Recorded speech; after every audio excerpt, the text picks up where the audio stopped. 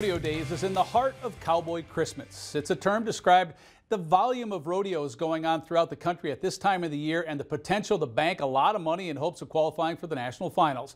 Well, the Mandan Rodeo also started 9 years before an event in Prescott, Arizona that trademarked the slogan, "Oldest rodeo in the world." Well, it's day one of 3 here, and the final guy in the first event, the bareback out of the KFYR-TV shoot right there, is Wazi Shulla. He's from Arapahoe, Oklahoma. He's a college NFR champion, and this is an excellent effort, an 84-point ride, so that is the score to beat for the other 2 goes.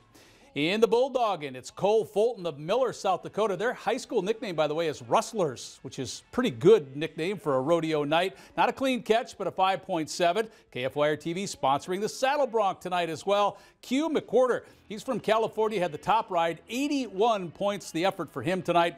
Round 2 is tomorrow.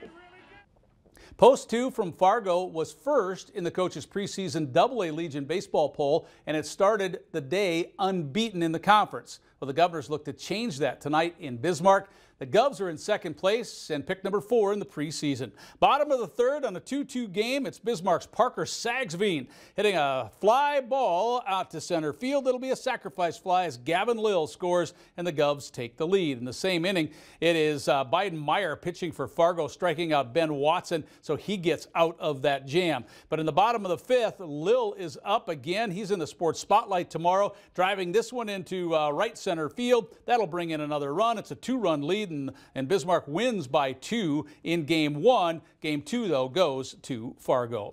The Chiefs host the Governors tomorrow and Thursday. Tonight, it's the Williston Keybirds. Bottom of the 1st, Mandan gets right to it. Braden Brunell hitting one into right field. Hudson Sheldon will come around and give the Chiefs that 1-run lead. Same inning, McCoy Keller rips this one through the left side of the infield. That brings in another run, and the Chiefs are up by 2. But in the bottom of the 2nd inning now, it's Jackson Janot throwing out a would-be base stealer here for the Keybirds, but Mandan held the lead and won it by the final of 6-3 and take the day, sweep it 6-1 in Game 2.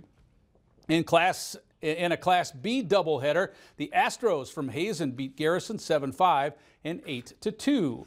Well, the Larks are at first place Wilmer again tonight, and the Larks would take the lead in the 2nd inning.